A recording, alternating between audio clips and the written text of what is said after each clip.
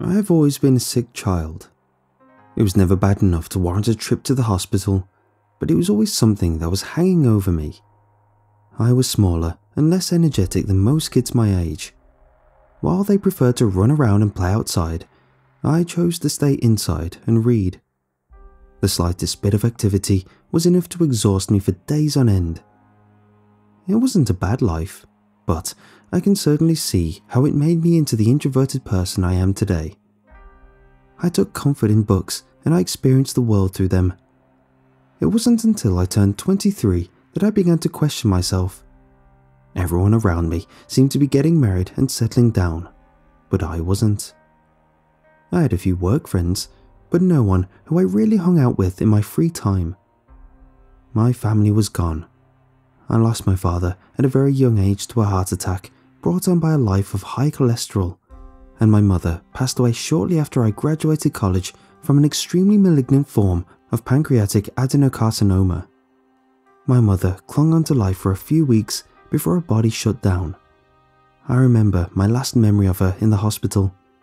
She was so thin that it looked like the slightest breeze would take her from me. Her eyes were bright and feverish, and her skin was yellowed like the pages of an old book. The palliative, Demerol, they were giving her to ease her into her final moments robbed her of any coherent last words. She just stared at me with her glassy eyes as the end came for her. I clutched her hand in mine, but it was like she wasn't even there. I told her I loved her. She didn't respond. She just closed her eyes and let everything go. I decided that it was time for me to do the same. I had no close family nearby or any real friends. I was alone in the world. I put in my 2 weeks' notice at the small company that was gracious enough to hire me, fresh-eyed out of college, and left town shortly after my mother's funeral. In all honesty, I didn't want to stay there any longer. Everything reminded me of what was gone and what I was missing out on.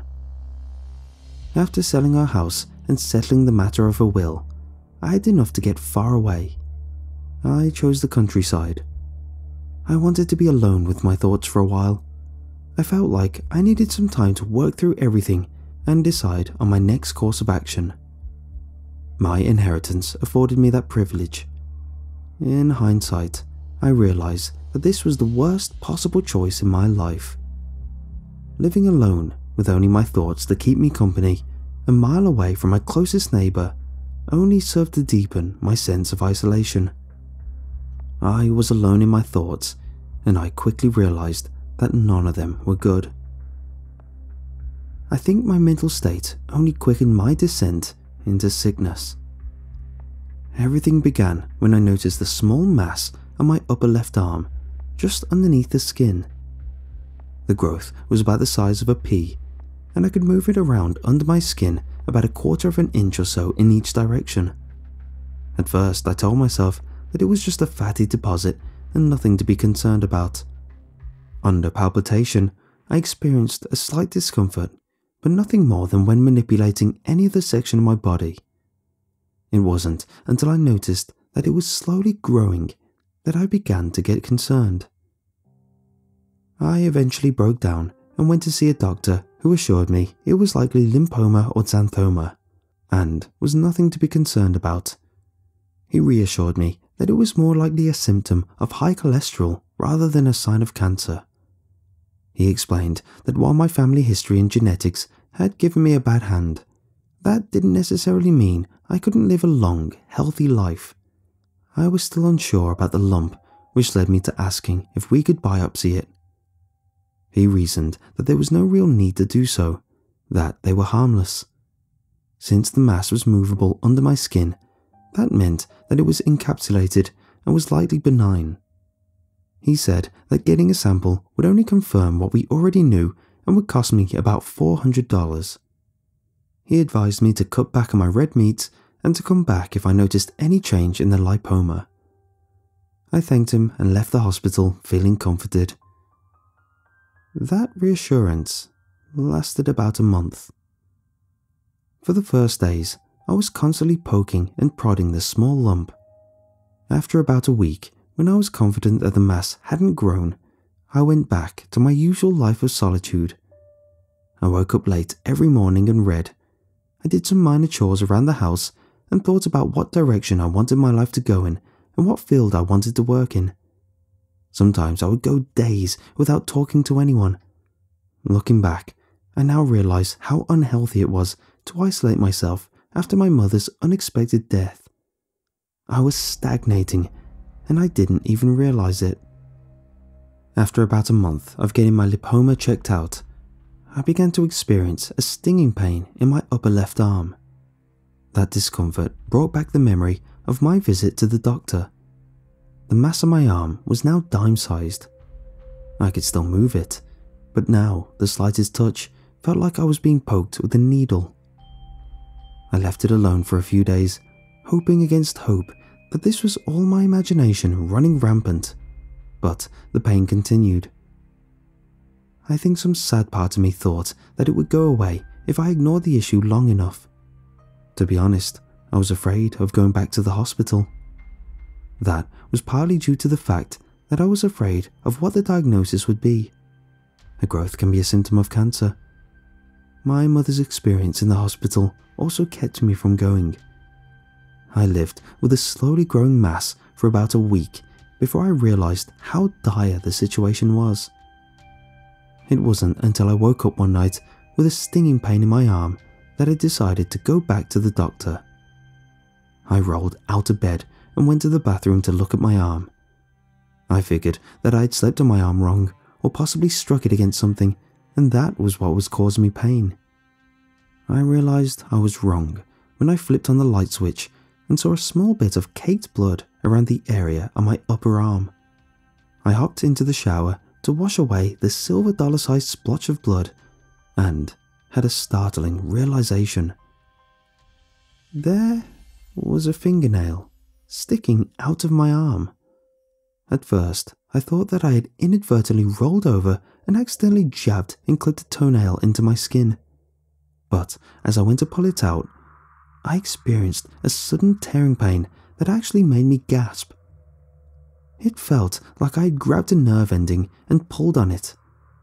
I rinsed off the area and examined it. The nail appeared to be sticking out of my skin rather than piercing it. When I painfully shifted the lipoma, the nail wiggled and receded further into my skin as if it was part of the mass itself. I made up my mind then and there to go to the doctor first thing in the morning. At first, the doctor tried to rationalize it the same way that I did. He said it was likely a lipoma, and my constant worrying was just making it more pronounced. It wasn't until after I showed him the area that he began to take me serious.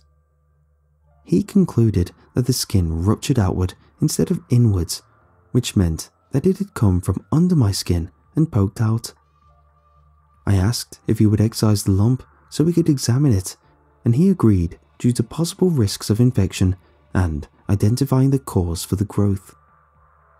I turned down his offer for general anesthetic.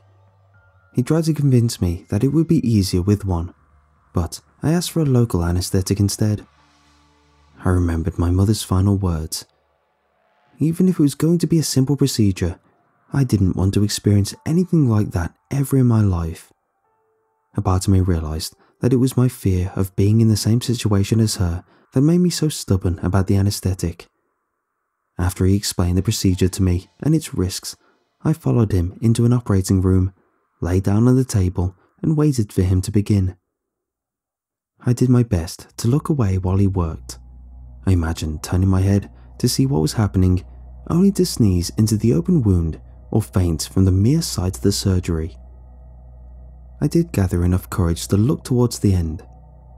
I looked up into the mirror to see about an inch of skin peeled away with a slight red mass beneath it.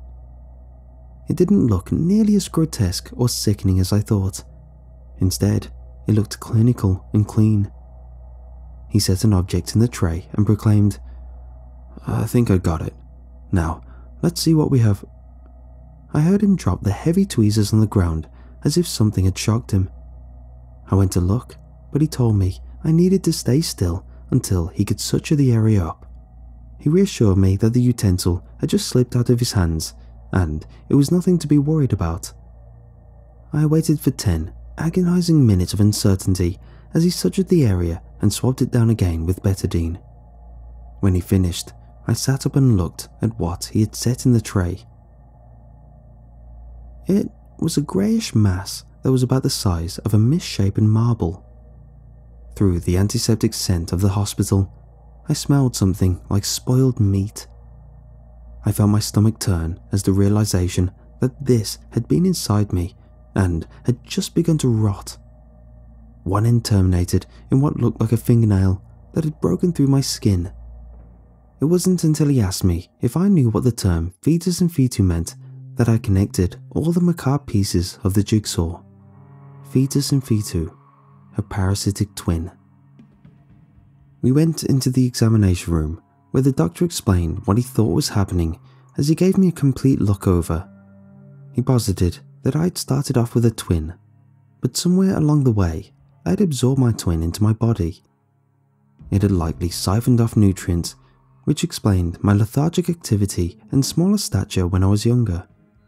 He assumed that the mass had been reabsorbed by my body over the years, and there was likely nothing left except that small piece we had just removed. However, as he palpated my back and his face turned cold, I knew that that was not what had happened. The doctor said he felt something just above my right kidney and that exploratory surgery was necessary. He told me that the sooner they performed the surgery, the better. I agreed, and he asserted that I would need to be completely anesthetized for the operation. It was then that I was forced to accept my worst fear. I would have to be sedated, like my mother was. I tried to talk my way out of the situation, but my doctor explained that this was a life-threatening issue that needed to be resolved. I eventually relented and consented to the surgery. I spent a sleepless night in the hospital with my stomach growling at me the entire time. I prayed it was my stomach growling at not having eaten all day, rather than the partially formed fetus of my twin inside me. The anaesthetist arrived about an hour after I woke up and talked me through the process step by step. She put the needle in my arm and connected it to an IV bag.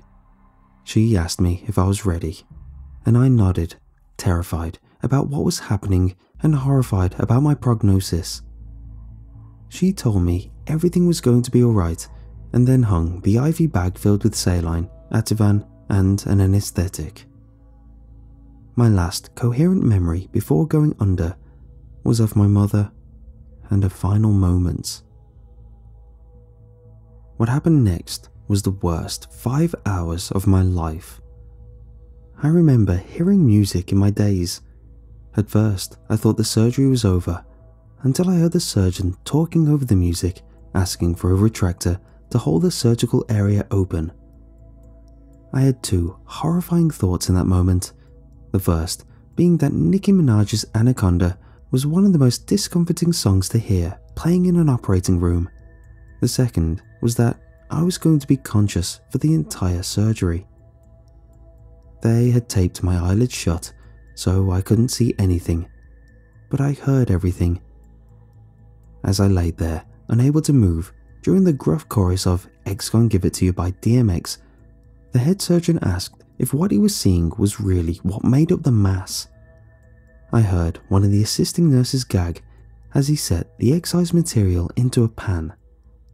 She excused herself, and someone joked that she wasn't good when situations got hairy. The people around him groaned at the pun until they showed me what they had extracted. I was in surgery for 5 hours, conscious and paralyzed for the entire experience. Luckily, I felt nothing, but I heard every joke, jab, and bit of gossip.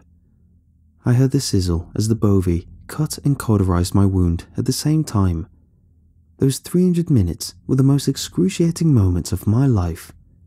It felt like I was on that table for an eternity listening to music, puns, and the sound of my own operation. The worst part of it was the realization that I couldn't see what they were doing, and I had to imagine what was happening to me. my faculties returned a while after surgery. I didn't say anything to the attending nurse. I wanted to believe that what had happened hadn't actually occurred. The nurse was hesitant to show me what they removed, but I explained that I needed the closure. She told me the surgeon would show me when he gave me an update. I waited for 30 minutes, imagining the horror that they had removed from me before he arrived. He took me to a back room where he showed me the mass floating in formaldehyde. It was the size of a baseball and covered with hair, tiny teeth, and graying flesh. It looked like something pulled straight from John Carpenter's The Thing. He told me the surgery had been a success and they had removed most of the growth. He reassured me when he noticed my concern by explaining that a small mass had fused to my spinal column in utero and that it would be dangerous to attempt to remove it. He explained that my body had walled it off to encapsulate it and there was no danger. To attempt to remove it could have left me paralyzed from the waist down. I thanked him and recuperated in the hospital for a few days until I was able to go home. As soon as I got home, I looked into the mirror. There was a small line of stitches in my stomach and a divot on my back where they had removed my parasitic twin. I just wanted to put everything behind me and forget about what had been growing and rotting inside me. I wanted to forget about what I remembered from the surgery. I failed both of these fronts. I spent the next month in a chemical daze. The doctors prescribed me Oxycontin for the pain. At first, I was hesitant to take it given my history, but the pain soon forced my hand. To be honest, it was pleasant. It felt like a ball of warmth at the center of my core that spread throughout my body 30 minutes after I took a dose. Those 4 weeks drifted by as a fuzzy and warm memory without anything interesting happening. It was so pleasant that I even pestered the doctor for another regimen of Oxycontin under the pretense of pain. It was about 2 weeks after I finished the bottle that odd things began to happen. At first, I assumed my increased appetite was just me getting back to a normal diet after surgery and a month of opioids suppressing my hunger. However, I was eating more than usual. Usually, I would cook myself something to eat and sit down with a book. As I got lost in the book, I would eat. Sometimes I would finish a couple of chapters before I realized that I had eaten multiple plates of food. I didn't think anything of it. I just assumed that the excised mass had cleared up some space in my stomach. The stomach pains were harder to explain away. I eventually broke down after the pain continued and went to see the doctor. He felt the area and we talked for a while before he explained that it was likely a side effect of the repeated opioid usage. He said it was common for prolonged usage to cause feelings of nausea, discomfort, and sometimes even anhedonia. He looked at me in a way that implied I was going to ask for another prescription. I wasn't, to be honest, but the implication was enough to keep me from pressing the issue. I agreed with his explanation and left without discussing my discomfort any further. The discomfort continued for a few weeks before the breaking point. I woke up in the middle of the night screaming in agony. There was a sharp pain in my side, and in my confusion, I came to a sleep-addled conclusion. I had been stabbed. I looked frantically around my room for any sign of an intruder, but there was nothing. I made my way to the bathroom to look at the area. I wished that I had been stabbed. Instead, there was a quarter-sized chunk of skin missing from my back. I had been bitten. There was no mistaking the wound for anything else. I could see the area where teeth had scraped and cut into my skin as if it had been pinched and torn into a ragged hole from the inside. I tried to block out the memory of what the mass that was removed from me looked like. It was an amalgamation of hair, graying flesh, and teeth. I won't lie, I had a complete mental breakdown when I connected all of the dots. I curled up in the fetal position and began to weep uncontrollably. It was too much. A recurring thought bounced around in my head like butterflies in the stomach. Why me? I started to have a panic attack on the cold tile of the floor. Why me? I began hyperventilating and couldn't catch my breath. Why me? I think I went crazy at this point, because the next thing I heard was, "It's okay. We're going to be okay." I looked around, half expecting someone to be in the bathroom with me, but no one was there.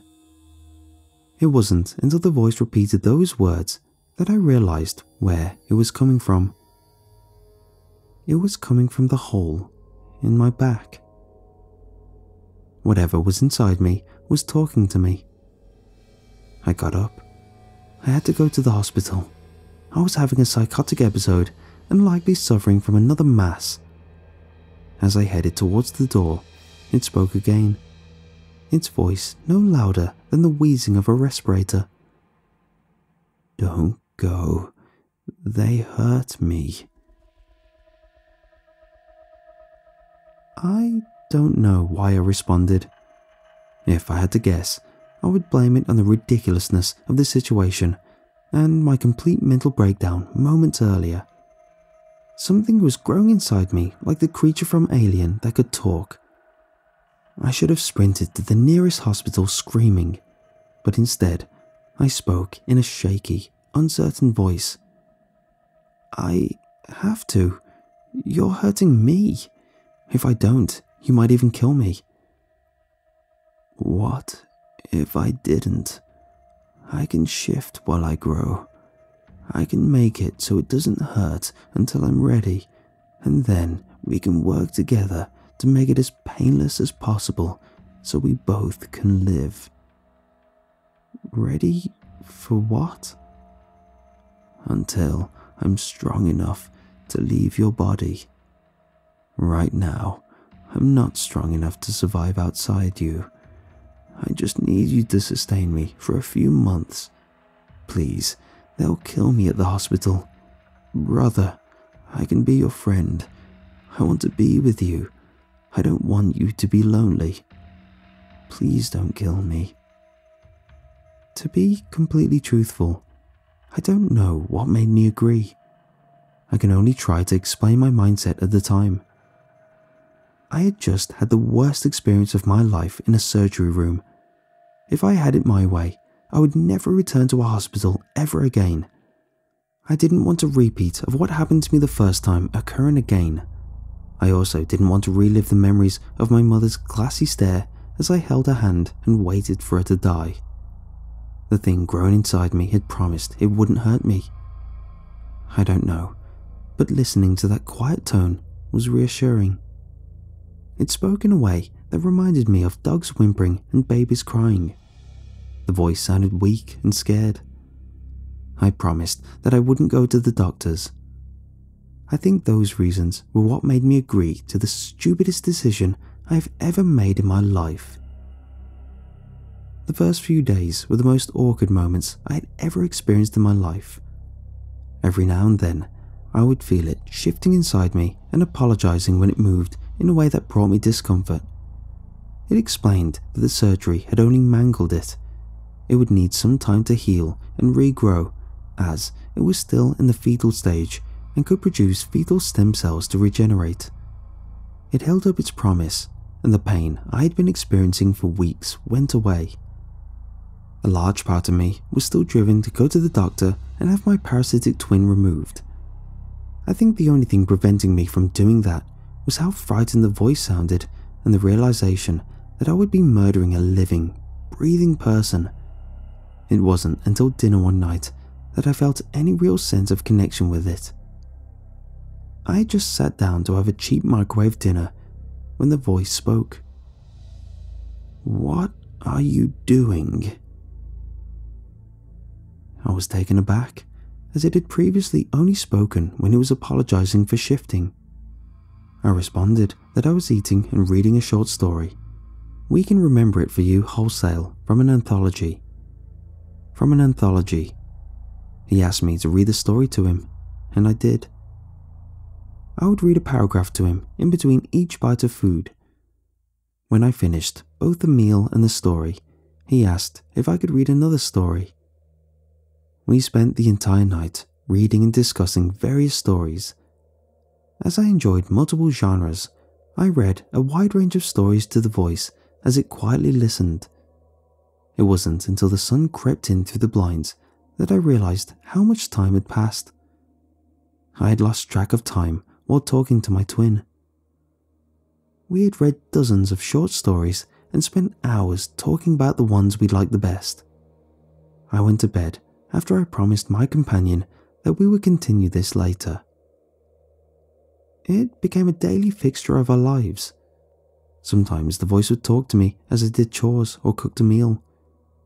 I would always sit down for the meal with a book, and I would read aloud while I ate.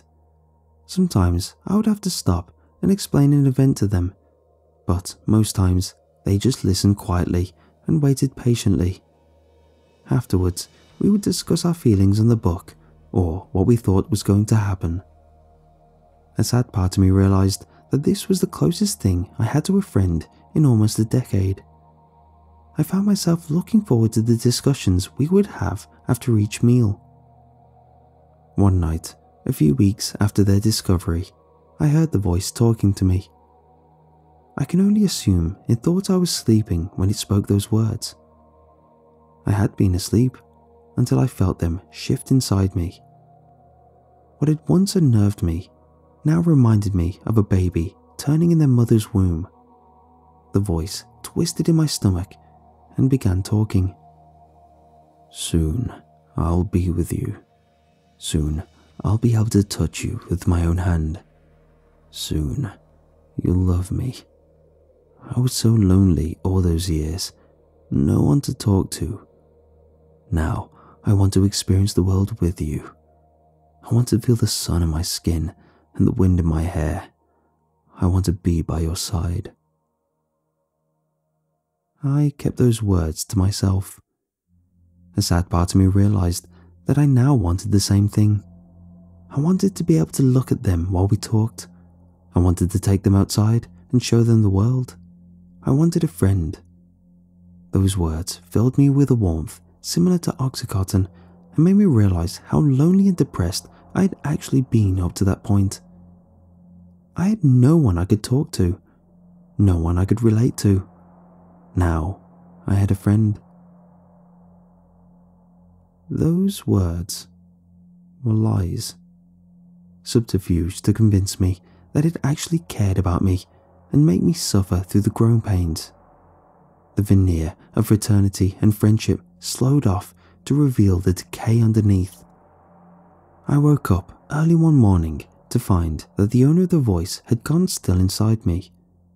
It was asleep. I quietly made my way to the bathroom to do my morning duties when a macabre whim drove me to look at my back. The small hole in my back had almost quadrupled in size since it first spoke to me. I had treated and disinfected the fistula in the hopes that I could slide them out of the canal when they were strong enough to survive outside. Through the fistula, I caught my first glimpse of my twin as it slept inside me. It is not my twin. It's not even human. It has multiple eyes on its face that look more like a fly than a human. It is still in the process of development, and in the 30 or so holes that pocked its face, only a dozen were filled with actual eyes. Its skin is cracked, mottled, and grey like maggoty pork with tiny hair like cilia breaking through its body.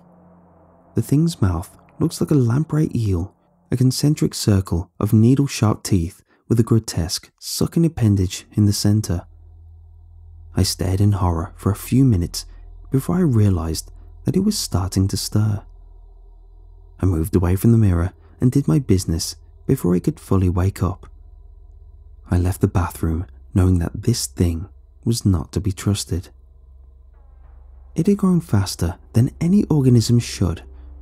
In a few weeks, it went from the size of a softball to the size of a watermelon.